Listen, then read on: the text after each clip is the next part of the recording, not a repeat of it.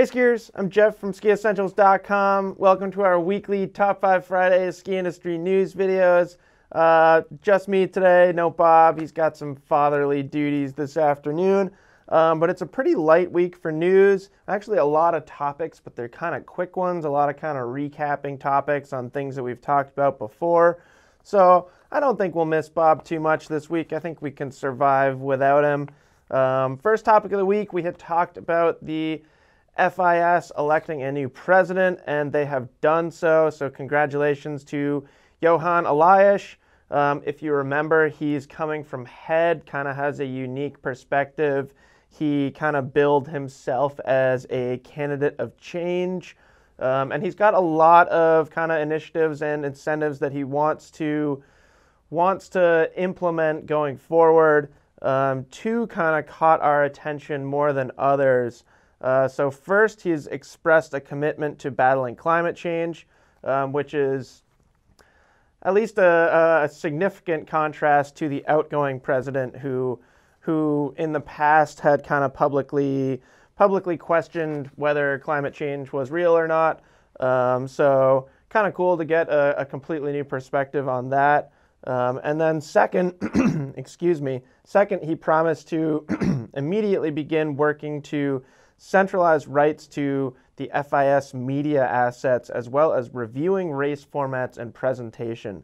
So kind of just going back to the drawing board on how they are doing races, how they are, ultimately how those races are presented to the public, and the goal of making FIS sports more accessible and more appreciated on a global scale is kind of what they're going for here. So I'm excited to see the changes that happen with this new president. I think change is always good, and it'll be really cool to just see what happens. And I think this upcoming ski season is going to be really exciting. The FIS season is going to be really exciting. One of the reasons for that is the second topic of the week. The women's FIS races are set to return to Killington in November. So that's really exciting, especially for us here in northern Vermont. Killington's only a little over an hour away, just a quick drive south. And COVID forced the cancellation of that Killington stop this year. As I'm sure you all know, we had a Europe-based FIS season for the most part this season. And Killington is officially back on schedule. And they've already kind of started working on ways to make the event just bigger and better than it's ever been.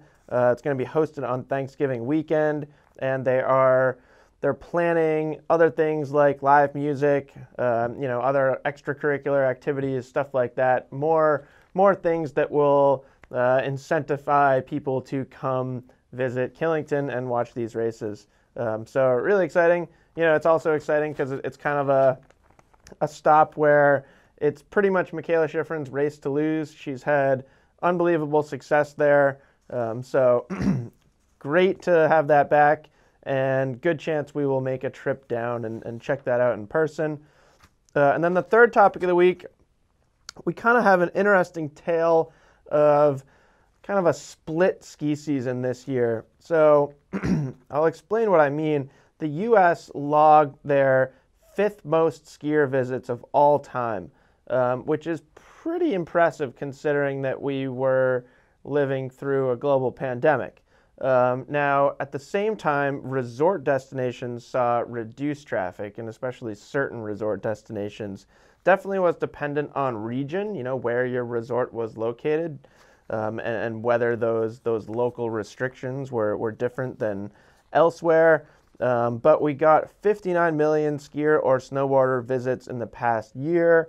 To look at Vail specifically, or in a closer look at a single company, Vail saw 30.5% growth over last year, which is equal to about $829 million in revenue.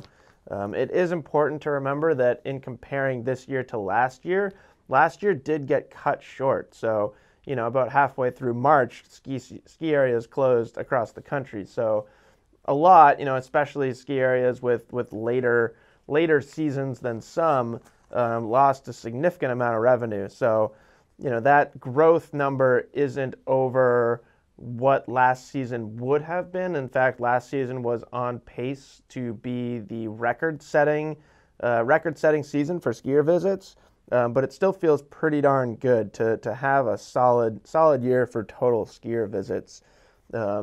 Also worth noting that small and mid-sized resorts specifically rebounded really well, which makes sense, and it kind of ties into the next little subtopic here.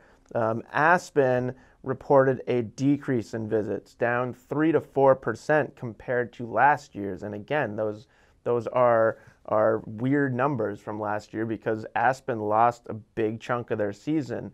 But for Aspen, which is more of a destination resort, they still were down compared to last year, which is tough for a company like Aspen. And I think it all tells the same story. I don't think any of this is like tremendously surprising for any of us because we all kind of lived through the same thing. It was much easier to travel locally. So that's kind of why we got that bump up in small and mid-sized resort visits and why places like Aspen saw a decrease. It was just harder to fly to Colorado. So nothing terribly surprising in there, but it's nice to kind of see some stats and get some numerical figures that tell the story of how this past ski season played out in comparison to last season and normal seasons as well. So pretty cool. And then there's been a newly proposed SHRED Act, which would increase the speed of decision-making for resort permits. So this is pretty darn cool. There's new legislation being put forward by Colorado and Wyoming senators that would enable a more efficient process for ski resorts looking to develop on national forest land. It's really, it's pretty cool. It is challenging a lot of ski resorts are on national forest land, and in the past it's been a bit of a slow process to the point where there's like a backlog of applications, just like resorts are kind of waiting for results. SHRED is an acronym for Ski Hill Resources for Economic Development, and basically they're kind of like tweaking how the fees are going to be used. There would be fees paid by resorts that would be used more local, so kind of going directly back into the economy of the local area, in addition to being used to hire more team members to act at, or to work at the U.S. Forest Service to review these new applications. And there's some other details too. We'll leave the link to the full article in the description for those of you that are interested in reading all about this legislation. But I think it'd be pretty cool, as long as they're still protecting forests just as well, as long as they're not just like approving a bunch of stuff. But it doesn't sound like that's going to be the case at all. Just kind of getting to applications more efficiently, which is great.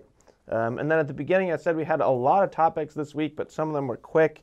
We have a couple more topics, kind of some loose ends here to tack on to Top 5 Fridays this week. So Alterra, Vail, Boyne, and Powder have all signed what is called the Climate Collaborative Charter, essentially to just show their unity in fighting climate change. And then one more piece of news from Vail. Vail has announced an increase to their minimum wage to $15 an hour, and I believe it's enacted immediately. I can't remember exactly, but it is an official announcement that they are raising their minimum wage to $15 an hour, which is great. We just talked about how they had a financially successful ski season, so it's nice to see them kind of take some of that revenue and give it back to their employees. So yeah, kudos to Vail. Not everyone loves Vail, but I think in the grand scheme of things, they do a pretty darn good job. And then lastly, we have our edits of the week, as always. First up, this is actually from we have a couple old edits this week. One is older than the other. So first we have Magnus Grenier. It's his full segment from Level 1's movie Less. That was from 2014. So many of you may have seen this already, but it's cool when a production company like Level 1 kind of releases a full segment for free on YouTube. So check that out if you're a fan of Magnus's skiing, which I am. Sure some of you are. It's also kind of cool to look back at 2014.